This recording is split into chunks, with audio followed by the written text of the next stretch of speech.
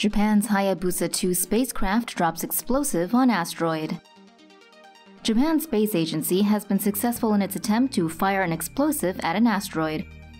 According to NHK News, the Hayabusa2 space probe ejected a small carry-on impactor, or SCI, onto the surface of asteroid Ryugu a couple weeks ago.